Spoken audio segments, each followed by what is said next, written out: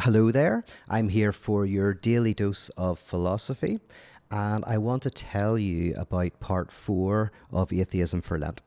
Now, as many of you know, I'm creating these daily videos that are going through the journey of Atheism for Lent, not only to tell you about what you might expect, but also to create a series of videos that perhaps help to draw out this conversation that has been going on for thousands of years within the world of faith about atheism and theism, agnosticism.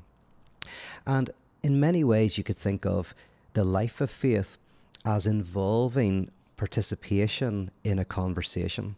It is, think of it like going to an art gallery. There are some people who love to go to galleries, look at the art, be impacted by the art, talk about it with other people who also love the art. And what's most important to those people, I would say, probably in general, is not that they hang out with people who agree with their interpretation of the artwork, but rather people who are drawn to the same artwork, who enjoy conversing about it, arguing about it, reflecting on it. And in a similar way, to be invited into the life of faith is to find yourself being taken up in a conversation that you find enlivening and transformative, or at the very least better than watching Netflix, right? And in Atheism for Lent, you begin to see that this conversation has a history, and you're able to embed yourself within that history a little bit. And I've talked about how in Atheism for Lent you start to see the different shapes of theism and atheism and how they influence each other. And we look at trying to get to the most mature, rigorous form of each shape. And then we see how that shape can give way to something else. And we've also already looked at part 1, the classical arguments for the existence of God. Part 2, which will be some of the classic arguments critiquing God. And then part 3, which whenever I talk about it as a roller coaster, is the first real exhilarating dimension of the course, where we look at people like Meister Eckhart, Julian of Norwich. We look at John Cage is in there and others, exploring how theism and atheism merge within what's called the apophatic tradition, the mystical tradition. Now, one of the things that comes out of that, in a nutshell, and these small videos are only 5 to 10 minutes long, so they lack nuance, and I have to say that we will get into the nuance more within the decentering practice itself. But at the moment, forgive me for painting broad brushstrokes. But one of the things that comes out of part 3 is the idea that religion at its best is a response to an event that we cannot conceptualize, that short circuits us and decenters us and destabilizes us. It's a type of discourse, or creates a type of discourse, meaning something that sets you off course. And a theological language, in many ways, is a kind of hymn, a kind of poetics, a kind of worshipful response to that which ultimately transcends our ability to grasp through our senses and through our conceptual apparatus. Now, this means that, broadly speaking, within that apophatic tradition, religion as it's practiced in terms of its beliefs and its liturgies and its rituals reflects us as individuals or as society. There are creations. It's almost like building a cathedral in the aftermath of some personal event. The cathedral is a response, a worshipful response, but it doesn't describe what you encountered so much as it describes your response to what you encountered. And if you're a great architect and a great builder, what you create will be beautiful. And if you lack those skills, what you create will be a little shed, right? So there are differences, but there's still a response. And in a similar way, if someone responds to the event of saturation the kind of the religious experience, and they are very educated, have spent a lifetime in reflection and meditation and thought, then their response will obviously be more beautiful than someone who doesn't have those skills or has not had the time to develop that kind of education or that kind of poetic skill. But both of them are legitimate, but one will probably be read for thousands of years after the person has died, and the other won't. So someone like I'm thinking of the Confessions by Augustine. It's something that continues to be read because it is such a beautiful text, read by people who have a religious bent and those who don't, because it has a deep insight into some of the dimensions of what it is to be human. Anyway, that leaves an opening for us to look at one of the really interesting shapes. This will be the second shape of maybe philosophical atheism that you'll be coming across in this course. The first was the kind of classic new atheist stuff that we looked at in the second week. Here we look at what can be called the immanent critique of religion, or the material critique, or the sociological critique. There's various names we could give to it. But to kind of sum up what you'll be discovering this week in part 4, you could say that it takes up this mystical idea and says, yes, well, religion is something that we create, that we form, that does something. And Feuerbach, who's very, very important in this week. This is one of my favorite weeks. I can't really say my favorite week because I really genuinely get so much out of each week. But this week is where I spent a lot of my formal education in. I was very interested in the work of people like Nietzsche and Feuerbach and Marx and Hegel before them. And so this week has, I suppose, a special place in my heart. And Feuerbach's always been one of my favorite kind of philosophers. He's a philosopher who I definitely disagree with fundamentally in many ways, but find very, very important.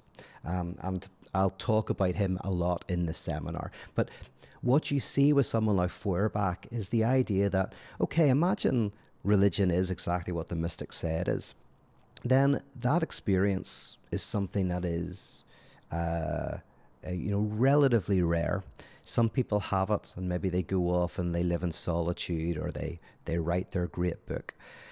But he says, but religion, is what the hundreds of millions of people do, right? Religion is what people who confess to be religion do, the weekly going to church or mosque or synagogue, a temple, the prayers, the books they read, even the schools they go to.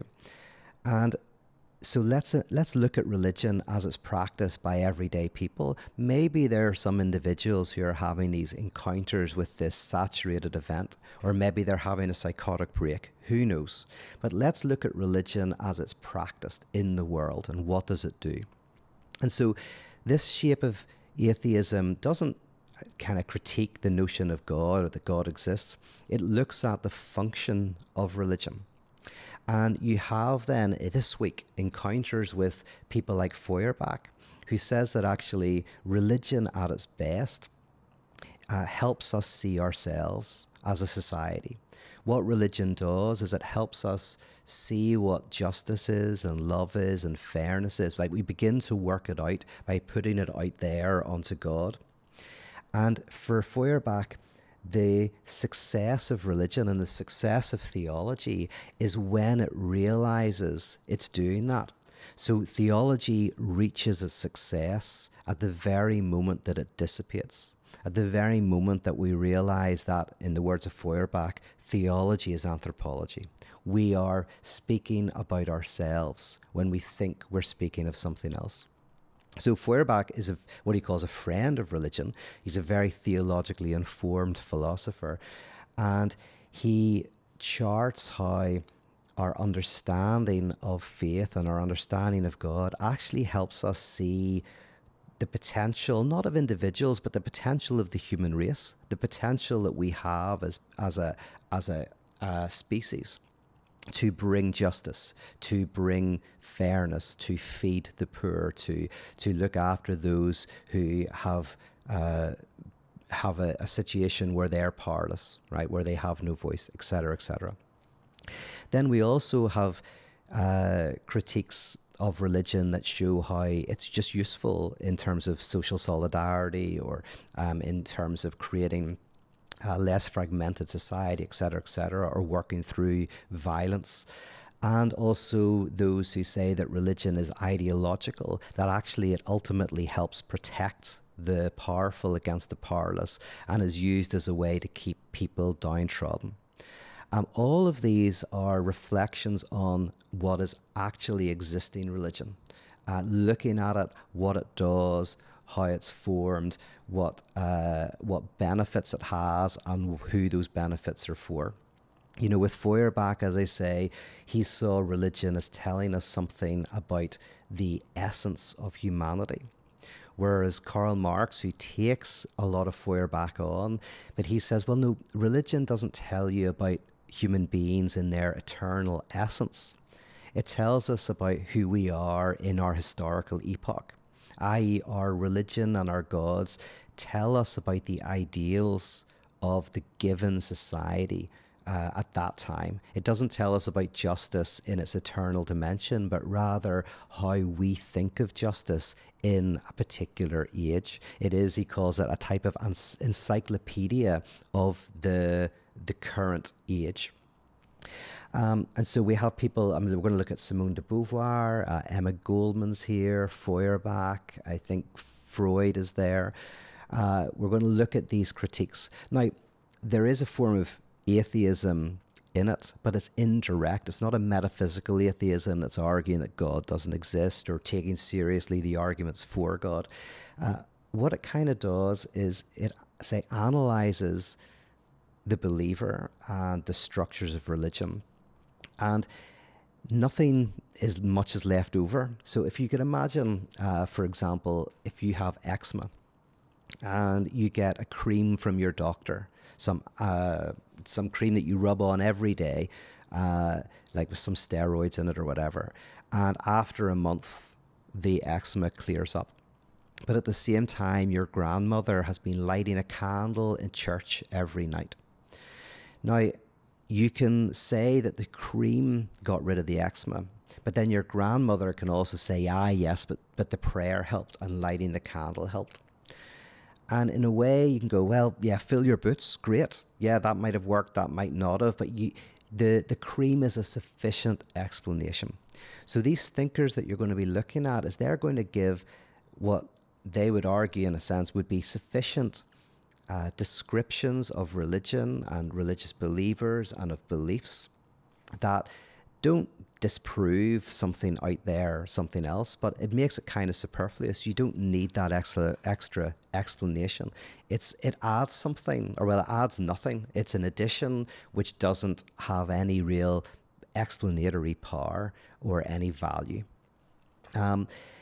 Think of it, for example, like, you know, with Freud, where you say, and this is not, again, simplifying for the sake of this short video, but for neurotics, when the person might not be able to go to sleep unless they've checked all of their windows every night to make sure that they're locked. Right? And this ritual, this private ritual, which they do every night, even if they don't open the windows, they have to go around and check so as to allay their anxiety. And anxiety about other things, obviously, but it's put onto this. So this is the reason for the anxiety in the mind of the neurotic. In a similar way, religion is just public rituals to allay neuroses. There are ways in which we do certain activities that allay certain existential anxieties and personal anxieties. Yeah, I mean, so existential meaning kind of related to human existence as such, and then personal anxieties that are related to your personal history. And religion gives certain rituals that allay that anxiety. Now, again, you can add something extra, but if that explanation is sufficient, then you're not disproving that, oh, and also they meet God through doing this. It's just, it doesn't really add anything of much value. It's like, okay, boomer, say whatever you want, but here we've got a sufficient explanation. And you have explanations in relation to the economy, economics, Marx, neurosis with Freud, the will with Nietzsche and Schopenhauer, that potentially give us ways of understanding religion without recourse to the mystics and what they had. So you'll notice part 4 again takes up what's going on in part 3 and then takes it in a different direction and does something with it. Now in part 5, we'll then encounter some of the existential theologians who now take up what we're talking about in part 4 and affirm it and bring it somewhere very interesting. And that will include people, I think Karl Barth is even in there, but Dietrich Bonhoeffer, Paul Tillich and others. Okay, so that's just a little brief explanation of part 4 of Atheism for Lent. As I say, it kicks off very, very soon, 14th of February. If you'd like to be part of that journey with me, just fire over to my website and you'll find the details. All right, take care. Bye-bye.